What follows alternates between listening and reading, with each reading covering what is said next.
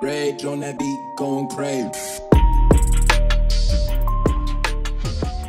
What's going on, guys? Today we're taking a look at Hunter and Crosshair from the Star Wars The Black Series Bad Batch line.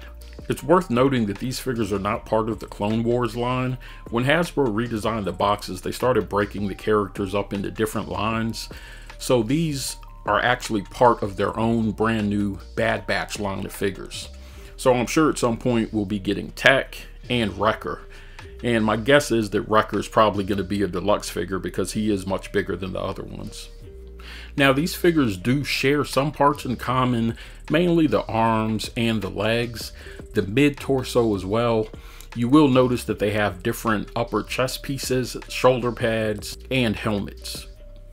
And if you're not familiar with these characters, they're actually clones that were experimented on, and so something went wrong in the process and they came out with special abilities, but also they look much different than the other clones. Hence the name, The Bad Batch. So let's go ahead and get started with a close-up look at Crosshair.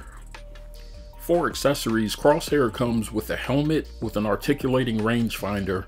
You'll also notice that he has a visor and paint scheme that's unique to his character.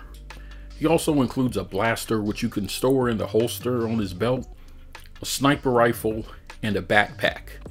The backpack features a T-peg so that you don't have to worry about it spinning around.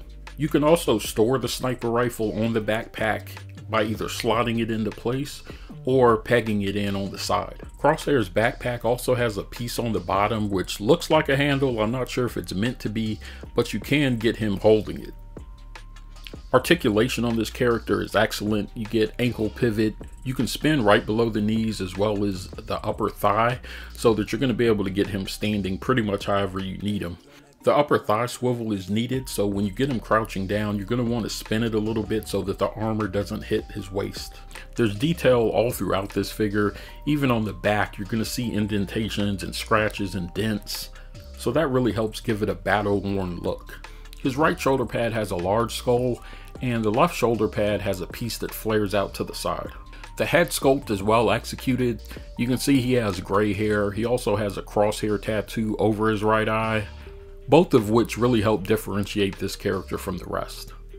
The helmet fits nice and snug on his head, so you're not going to have to worry about that falling off. Crosshair is also wearing a harness which gets out of the way pretty nicely if you want to spin the torso. It's not glued down in that area, so it's not going to hinder articulation much. Overall, I'm really impressed with this figure.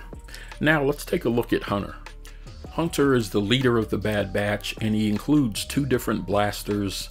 Unfortunately, there's no holster for the pistol, so you're not going to be able to store that on the figure. On his left arm, the knife can be kept in a sheath that's attached to the gauntlet. He also comes with a backpack, which, just like the one on Crosshair, features a T-peg, so you're not going to have to worry about that spinning around. His helmet sort of mimics the markings on his face. It also does not feature a rangefinder, and it has a more standard visor. And although he shares the same legs as Crosshair, you can see different paint deco on it. On the upper right thigh, you see a little scratch there, as well as near his knee on the left leg, there's a scratch. So that really helps differentiate the characters. And, you know, if they're sharing parts, it's nice that Hasbro took the time to go ahead and do something to kind of set them apart. His right shoulder pad has a smaller skull. His left shoulder does not have the flared out piece like Crosshair has, and it's also a different paint scheme. Again, they did a great job with the head sculpt on Hunter. As you can see, the face markings, as well as the red headband with the small skull on it. There's a lot of small details on both of these figures that you really need to have them in person to appreciate. Overall, I think they did a great job with both of these figures. The double ball jointed head allows for great articulation, as well as the legs and arms. The paint deco, having them differentiated, the different helmets, the head sculpts, all of that adds up to two great figures. So let me know in the comments what you guys think about the Bad Batch. Thank you for watching. As always, thank you for your support, and I'll see you on the next video.